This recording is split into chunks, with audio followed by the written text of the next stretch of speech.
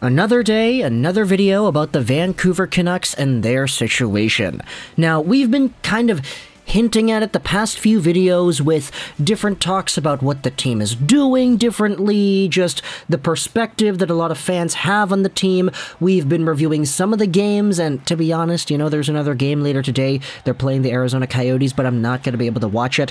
As I said in a prior video earlier this week, I'm just kind of exhausted watching Canucks hockey, and so I've got drop-in Community Center hockey later tonight, and we'll see what happens after that is complete. Once my hockey concludes and I get home, the Canucks game will likely be ending at around the same time, so who knows if I'm going to find the willingness to make another post-game video like the one we had done when the Canucks played the Dallas Stars on Tuesday. I didn't watch that one either because I had volleyball. So, yeah, I'm kind of going outside doing my own thing, just trying to ease into a regular routine of being active and freeing my mind from all of the tribulations of the past few days. Either way, though, there is a new conversation that I wanted to talk about here regarding the Vancouver Canucks, and it all revolves around the playoffs. Because, if you take a look at this post made on the R Hockey subreddit by Sahil910, the Vancouver Canucks have a 5-game winning streak. They're 8-2-1 in their last 11, and they're also currently projected to have the easiest schedule remaining on Tankathon.com. And this is where we start to do the math. Let's go to Tankathon. The link is included in this Reddit post. I'll, by the way, leave a link in the description to the Reddit post itself. But going over to the Tankathon's NHL remaining schedule strength article, not even article, but just page. It goes over the entire National Hockey League and it describes which teams have the easiest opponents and the toughest opponents remaining in their schedule. It appears here, based off of the page, that the Ottawa Senators have themselves the most difficult schedule to end off 22-23. They play the Bruins once, the Hurricanes twice, the Devils once, the Leafs twice, the Lightning twice, and the Colorado Avalanche once. They've got 15 games left, and they only really have 5 games against easy opponents. Columbus, Philadelphia, Buffalo, and Florida, if you want to say Florida's easy this year.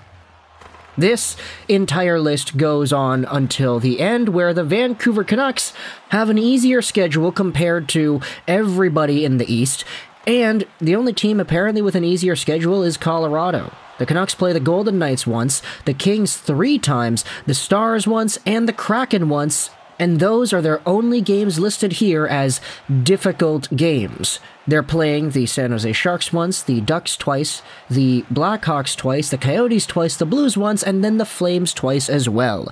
So they've got a boatload of games against quote-unquote easy teams, and as we have seen the past few weeks, the Canucks can very well beat a good chunk of these teams. They're not difficult opponents for Vancouver. Then you have yourselves another list on this Reddit post. They have the 3rd easiest schedule according to Power Rankings Guru. With Demko returning to form, he's 5-1. He's got a 928 save percentage since returning from injury, and Hronek may be returning very late season. The Canucks look poised for a late season push for 17th to 22nd overall and out of a top pick. Yeah, we knew this would happen.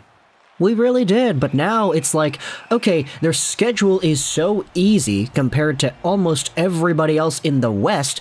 Everybody else in the Pacific, it's easiest, period.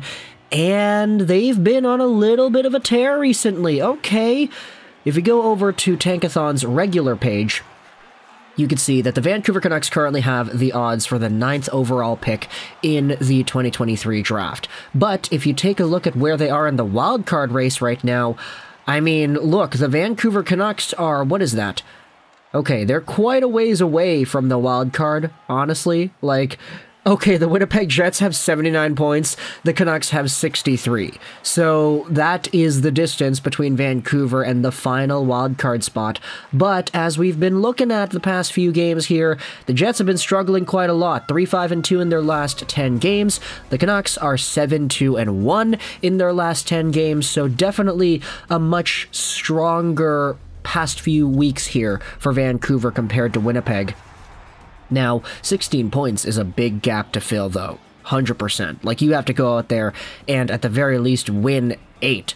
and the Vancouver Canucks have 16 games remaining, so they have to, at the very least, go 500 to even have a chance at sniffing the playoffs, and that's assuming Winnipeg doesn't go out there and win any more games, period. The Canucks are probably looking at some sort of a miracle run if they want to make the playoffs, but, of course, if you went out there and asked, I think a lot of Canucks fans would say, yeah, no, we're not making the playoffs this year, are you kidding me?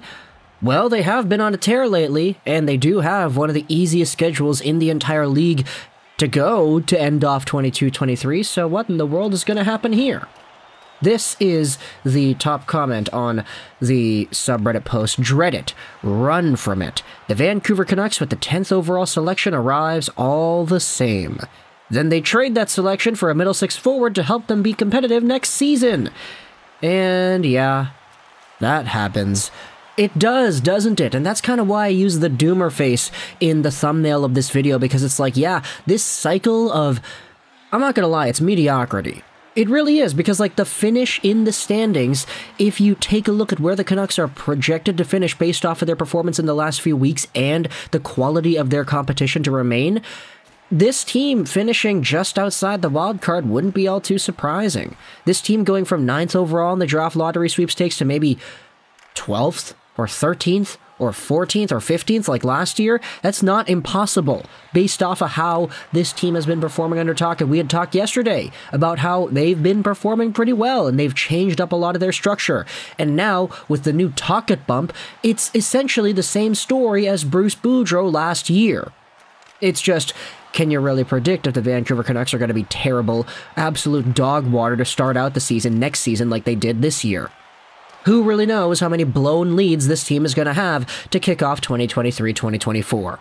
But at the end of the day, this Vancouver Canucks squad is still a ways away from making the playoffs. They have to, at the very least, win 8 out of their remaining 16. I'm going to go out there and even up the stakes, maybe 10 or 11 out of their remaining 16 if they want to even have a chance at making it, assuming the Winnipeg Jets and these other teams sort of fall out of the standings race a little bit more. Maybe, though, the Vancouver Canucks finally get lucky once. Maybe they actually end off the season on a pretty good hot streak. They get maybe the 12th or 11th overall odds, and then they win the lottery. Who really knows? This team has had such bad luck when it comes to their lottery success the past few years, so maybe they're due. Maybe. If you want to believe the NHL Draft lottery is rigged, it's written in the stars, it's locked in Gary Bettman's safe in his bedroom or whatever, then maybe Vancouver does get themselves Bedard. They get themselves the hometown guy, and for once they actually come out on top. Who knows, though?